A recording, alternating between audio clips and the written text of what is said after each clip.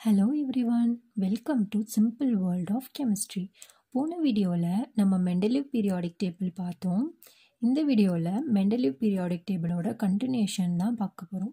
So போன வீடியோவில் நான் சொல்லியிருப்பேன் மெண்டலீவ் பீரியாடிக் டேபிளோட ப்ராப்பர்ட்டிஸ், ஃபீச்சர்ஸ் என்ன அண்ட் லிமிட்டேஷன்ஸ் என்னன்னு பார்த்தோம்.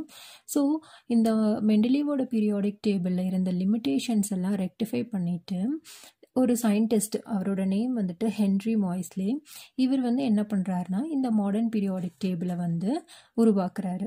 ஸோ அவரோட லிமிட்டேஷன்ஸ் எல்லாத்தையும் ரெக்டிஃபை பண்ணுற மாதிரி இவர் எலமெண்ட்ஸ் எல்லாமே எக்ஸ்ரே டிஃப்ராக்ஷன் இந்த மாதிரி நிறைய இன்வெஸ்டிகேஷன் பண்ணுறாரு. பண்ணிவிட்டு அட்டோமிக் நம்பரை வச்சுட்டு இவர் என்ன பண்ணுறாருனா எல்லா எலமெண்ட்ஸையும் அரேஞ்ச் பண்ணுறாரு. அப்படி அரேஞ்ச் பண்ணுறப்போ நமக்கு கிடைச்சது தான் இந்த மாடர்ன் பீரியாடிக் டேபிள். இந்த மாடர்ன் பீரியாடிக் டேபிளில் பார்த்தீங்கன்னா மெண்டலீவோட பீரியாடிக் டேபிள் மாதிரியே தான் இதுலேயும் ரோஸை பீரியட்ஸ்ன்னு சொன்னாங்க, காலம்ஸை குரூப்னு சொன்னாங்க. ஸோ ரோஸை பீரியட்ஸ்ன்னு சொன்னாங்க, காலம்ஸை குரூப்ஸ்ன்னு சொன்னாங்க. ஸோ இந்த மாடர்ன் பீரியாடிக் டேபிளில் பார்த்தீங்கன்னா 18 குரூப்ஸ் இருக்குது. ஸோ இந்த மாதிரி 18 குரூப்ஸ் இருக்குது அண்ட் 7 பீரியட்ஸ் இருக்குது. ஸோ இது one of the feature of modern periodic table. Next in modern periodic table உங்களுக்கு இங்கே ஒரு ஜிக்ஸாக் லைன் மாதிரி தெரியும். இந்த ப்ளூ கலரில் இருக்க பார்த்தீங்களா, இந்த ப்ளூ கலரில் இருக்க லைன்ஸ் என்ன பண்ணுதுன்னா மெட்டல்ஸையும் நான் மெட்டல்ஸையும் செப்பரேட் பண்ணுறதுன்னு கூட சொல்லலாம். இதுக்கப்புறம் பார்த்தீங்கன்னா எல்லாமே நான் மெட்டல்ஸ் ப்ரெசென்ட் ஆகிருக்கும். இதுக்கு இந்த சைடு பார்த்தீங்கன்னா ஃபுல்லாக மெட்டல்ஸ் ப்ரெசென்ட் ஆகிருக்கும். அது ஆட்டோமேட்டிக்காகவே இந்த மாதிரி அரேஞ்ச் ஆகிருக்கு. இது ஒரு best feature of modern periodic table. And one more thing, இந்த க்ரீன் லைனில் இருக்கிறது, இந்த க்ரீன் பாக்ஸஸில் இருக்கிறது எல்லாமே metalloids. So they will show the property of metal as well as the metal நான் மெட்டல் ப்ராப்பர்ட்டி. ஸோ மெட்டலோட ப்ராப்பர்ட்டியும் காட்டும், அட் த சேம் டைம் நான் மெட்டலோட ப்ராப்பர்ட்டியும் காட்டும். அதுதான் நம்ம மெட்டலாய்ட்ஸ்ன்னு சொல்லுவோம். அது கரெக்டாக எந்த பொசிஷனில் இருக்குன்னு பார்த்தீங்கன்னா மெட்டல்ஸ்க்கும் நான் மெட்டல்ஸ்க்கும் நடுவில் இருக்க மாதிரி அரேஞ்ச் பண்ணியிருக்காங்க. ஸோ இது ஒரு best feature of modern periodic table. Last group 18th group பார்த்தீங்கன்னா என்ன அரேஞ்ச் பண்ணியிருக்காங்கன்னா நோபல் கேஸஸ் அரேஞ்ச் ஆகிருக்கு. அது உள்ளே எங்கேயுமே டிஸ்டர்ப் ஆகாமல் லாஸ்ட்டில் அரேஞ்ச் பண்ணியிருக்காங்க. Okay, so next elements of the same group. ஒரே குரூப்பில் இருக்க எலமெண்ட்டோட ப்ராப்பர்ட்டிஸ் பார்த்தோன்னா சேமாக இருக்குது, அதோட வேலன்சி சேமாக இருக்குது. நான் வேலன்சி எப்படி கண்டுபிடிக்கணும்னு சொல்லி ஆல்ரெடி ஒரு வீடியோ போட்டிருக்கேன், பார்க்கலன்னா அதை போய் பார்த்துட்டு வந்துடுங்க. ஸோ வேலன்சி சேமாக இருக்குது. நெக்ஸ்ட்டு அதோட கெமிக்கல் பிஹேவியர்ஸ், ஒரு குரூப்பில் இருக்க எல்லா எலமெண்ட்டோட கெமிக்கல் பிஹேவியர், இந்த குரூப்பில் பார்த்தீங்கன்னா பிஹேவியர் ஒரே மாதிரி இருக்கும், இதில் பார்த்தீங்கன்னா ஒரே மாதிரி இருக்குது. ஸோ இந்த மாதிரி குரூப்பில் இருக்க எலமெண்ட்ஸோட பிஹேவியர் ஒரே மாதிரி இருக்குது. அதே மாதிரி அவுட்டர்மோஸ்ட் எலக்ட்ரானிக் கான்ஃபிகரேஷனும் சேமாக இருக்குது. அவுட்டர்மோஸ்ட் எலக்ட்ரானிக் கான்ஃபிகரேஷன் எப்படி கண்டுபிடிக்கணும்னு கூட நான் உங்களுக்கு பேசிக் கான்செப்ட் ஆஃப் கெமிஸ்ட்ரின்னு சொல்லிட்டு அதில் போட்டிருக்கேன், போய் பார்த்துட்டு வந்துடுங்க. ஓகே, ஸோ அதோட எலக்ட்ரானிக் கான்ஃபிகரேஷனும் சேமாக இருக்குது. இங்கே பார்த்துக்கிட்டிங்கன்னா இது லாந்தனைட் ஆக்டினைட்ஸ்னு இருக்குது. ஸோ இந்த லாந்தனைட்ஸில் பார்த்தீங்கன்னா உங்களுக்கு ஒரு நிறைய எலமெண்ட்ஸ், ஒரு சீரீஸ் ஆஃப் எலமெண்ட்ஸ் ப்ரெசென்ட் ஆகிருக்கும். அதே மாதிரி ஆக்டினைட்ஸ்லேயும் ஒரு சீரீஸ் ஆஃப் எலமெண்ட்ஸ் ப்ரெசென்ட் ஆகிருக்கும். ஸோ இந்த லாந்தனைட் ஆக்டினைட் சீரீஸை நம்ம இதுக்குள்ளே இன்க்ளூட் பண்ணோன்னா இந்த பீரியாடிக் டேபிள் ரொம்ப லாங்காக போயிடும், ஒரு ஸ்பெசிஃபிக் ஷேப் கிடைக்காது. ஸோ அதனால் இவங்க என்ன பண்ணாங்கன்னா லாந்தனைட் அண்ட் ஆக்டினைட்ஸை தனியாக கீழே ஒரு சீரீஸில் அரேஞ்ச் பண்ணுறாங்க. அது லாந்தனைட் அண்ட் ஆக்டினைட் சீரீஸ்னு நேம் பண்ணுறாங்க. ஓகே, நம்ம பீரியட்ஸ் பற்றி பேசலாம். ஃபர்ஸ்ட் இங்கே பார்த்தீங்கன்னா ஃபர்ஸ்ட் பீரியடில் பார்த்தீங்கன்னா ஹைட்ரஜனும் அதுக்கப்புறம் ஹீலியம் 2 எலமெண்ட் மட்டும்தான் ப்ரெசென்ட் ஆகிருக்கு. ஸோ இந்த 2 எலமெண்ட்டுக்கும் எப்படி இருக்கும்னா அவுட்டர்மோஸ்ட் ஆர்பிட்டாலில் ஒரே மாதிரியான, அதாவது ஒரே ஒரு ஆர்பிட்டால்லையே எலக்ட்ரான்ஸ் எல்லாம் ஃபில் ஆகிருக்கும். ஃபார் எக்ஸாம்பிள் ஹைட்ரஜன் பார்த்தீங்கன்னா அட்டோமிக் நம்பர் 1, அப்போ அந்த ஒரு எலக்ட்ரான் எங்கே போகும், ஃபஸ்ட்டு ஷெல்லுக்கு அகாமடேட் பண்ண முடியும். இங்கே ஹீலியம் பார்த்தீங்கன்னா அட்டோமிக் நம்பர் 2. ஸோ 2 எலக்ட்ரான் இருந்தாலும் நம்மளால் ஃபஸ்ட்டு ஷெல்லில் அகாமடேட் பண்ணிக்க முடியும். So first shell can accommodate 2 electrons. இதுக்கு 2n² ரூல்லாம் நம்ம படித்தோம். ஸோ ஹைட்ரஜனும் ஒரே ஷெல்லில் ஒரு எலக்ட்ரான் அகாமடேட் பண்ணிக்குது. இந்த ஹீலியமும் பார்த்தீங்கன்னா ஒரே ஷெல்லில் 2 எலக்ட்ரானை அகாமடேட் பண்ணிக்குது. ஸோ இது என்னன்னா ஒரு சிமிலர் ப்ராப்பர்ட்டியாக இருக்குது while moving across the period. Next second பீரியடுக்கு போகலாம். செகண்ட் பீரியடில் பார்த்தீங்கன்னா லித்தியம்லேருந்து நியான் வரைக்கும் இருக்கிறது செகண்ட் பீரியடில் இருக்க எலமெண்ட்ஸு. இதில் பார்த்தீங்கன்னா லித்தியமோட அட்டோமிக் நம்பர் 3. இப்போ இதோட எலக்ட்ரானிக் கான்ஃபிகரேஷன் எழுதும் போது ஃபஸ்ட்டு ஆர்பிட்டாலில் 2 எலக்ட்ரான் அகாமடேட் பண்ண முடியும், செகண்ட் ஆர்பிட்டாலில் வந்து மேக்ஸிமமாக 8 எலக்ட்ரான் அகாமடேட் பண்ண முடியும். பட் லித்தியமில் வந்து நமக்கு ரிமைனிங் ஒரு எலக்ட்ரான் மட்டும்தான் அகாமடேட் பண்ணணும்.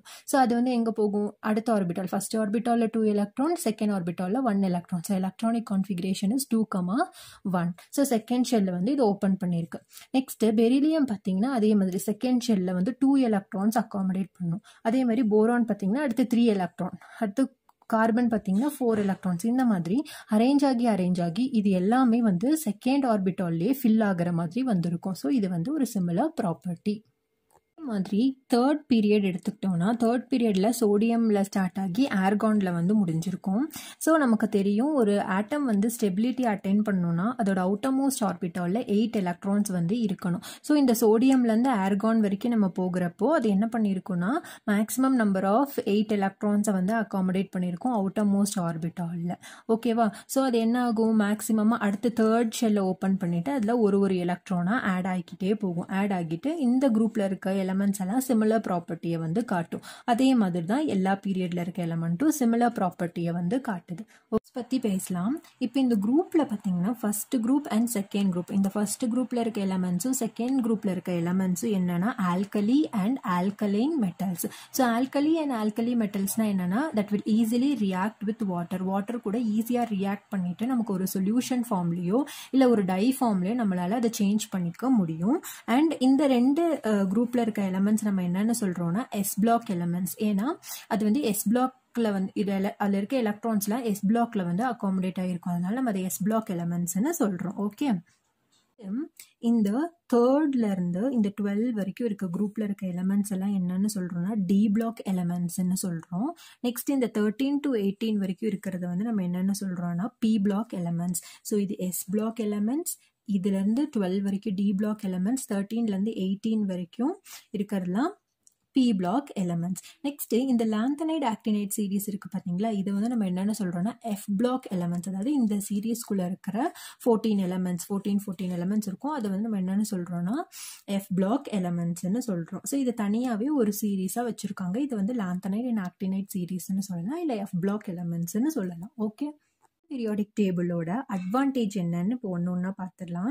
ஸோ இந்த மாடர்ன் பீரியாடிக் டேபிள் வந்து எந்த பேசிஸில் அரேஞ்ச் ஆயிருக்குன்னா டிபெண்டிங் அப்பான் தி அட்டோமிக் நம்பர். ஸோ இதை வச்சுட்டு அட்டோமிக் நம்பரை வந்து நம்ம ப்ரெடிக்ட் பண்ண முடியும். ஏன்னா அட்டோமிக் நம்பர் வச்சு தான் நம்பர் ஆஃப் ஆட்டம் வச்சு தான் அரேஞ்ச் பண்ணியிருக்காங்க எல்லாத்தையுமே.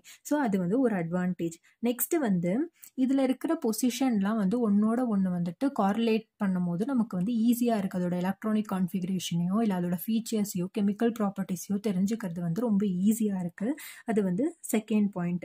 நெக்ஸ்ட் வந்து ஒரு பீரியட்ல இருக்கிற எலமெண்ட்டும் இன்னொரு பீரியட்ல இருக்க எலமெண்ட்டும் எல்லாமே லாஜிக்கல் ஃபீச்சர்ல வந்து அரேஞ்ச் பண்ணியிருக்காங்க. எல்லாமே லாஜிக்கலா மேட்ச் ஆகுது, அந்த ஃபீச்சர்ஸ் வந்து எல்லாமே மேட்ச் ஆகுது. அது வந்து தேர்ட் அட்வான்டேஜ். எலமெண்ட்டுமே கடைசியில் நோபல் கேஸ் கான்ஃபிகரேஷன் வர வரைக்கும் அரேஞ்ச் பண்ணியிருக்காங்க. ஏன்னா பார்த்தீங்கன்னா லாஸ்ட் சீரீஸ் பார்த்தீங்கன்னா Nobel case configuration. So Nobel case configuration வர வரைக்கும் அரேஞ்ச் பண்ணியிருக்காங்க.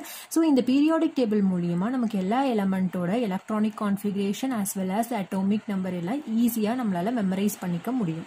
ஸோ படிக்கிறதுக்கு ஈஸியாக இருக்கு. And position of the element and எந்த குரூப்பு அதுக்கப்புறம் எந்த பீரியட்னு தெரிஞ்சால் அதோட ப்ராப்பர்ட்டிஸ் எல்லாமே நம்ம ஈஸியாக வந்து படிச்சுக்கலாம், தெரிஞ்சுக்கலாம். ஸோ அந்த மாதிரி அரேஞ்ச் பண்ணியிருக்காங்க.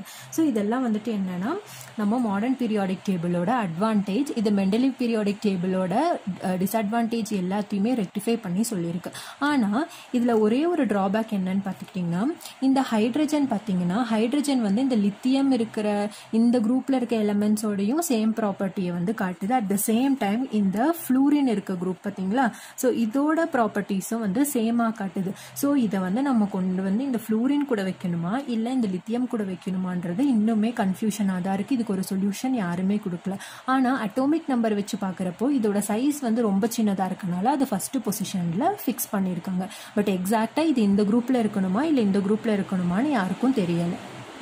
இந்த வீடியோவில் நம்ம மாடர்ன் பீரியாடிக் டேபிள் பற்றி பார்த்தோம்.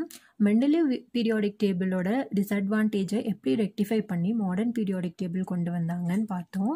And what are the features and what are the advantages of modern periodic table இது எல்லாமே பார்த்தோம். ஸோ நெக்ஸ்ட் வீடியோவில் நம்ம புது டாபிக் வந்து பார்க்கலாம். இதோட பீரியாடிக் டேபிள் சீரீஸ் வந்து முடிஞ்சிச்சு. Please do like, share and subscribe my channel. Thank you for listening. Bye.